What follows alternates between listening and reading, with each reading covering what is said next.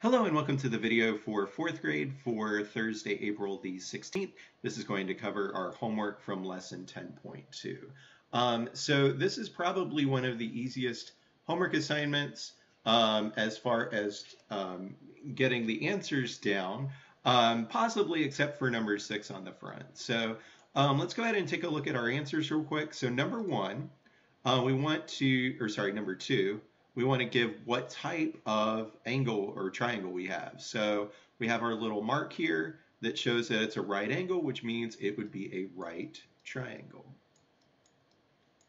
The middle one, if we were doing that one, has 3 angles that are all smaller. That would give us our acute.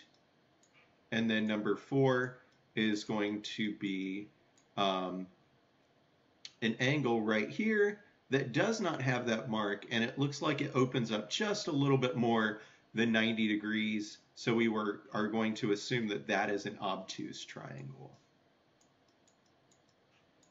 Again, if it looks close and it looks like it could be larger or equal to, if we don't see this mark, we are assuming that it is not a right angle, and our other 2 angles would be smaller than 90 degrees. Number 6, draw and label an example of a right triangle, an acute triangle, and an obtuse triangle.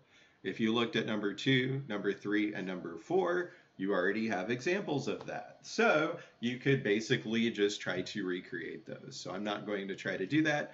Number 1 on the back, drew this triangle. How many obtuse angles do we have? Well, obtuse angles have to open up to larger than 90 degrees.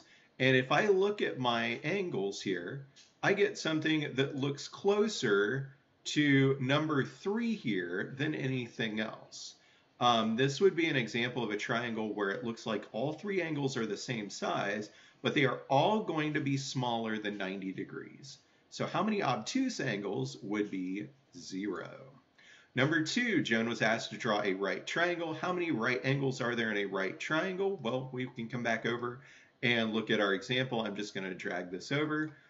So number 2 here is our right triangle. There is 1 right angle. So our answer for that one should be 1. So those are the problems for today. Hopefully that made sense for you. It should be a short video. If you have any questions, please feel free to post in the comments in Google Classroom. And tomorrow we have a conference call that's open for you guys to come in because you do not have a new lesson tomorrow. So please come in, this tomorrow as in the day that you are seeing this. So Thursday, we have a conference call. You are required to check in with me. You are not required to be on the call. We had a lot of people on the call today, and it was a lot of fun, including people from 3 of the 4 grades that were able to participate. So hope you all have a great day, and I will see you tomorrow.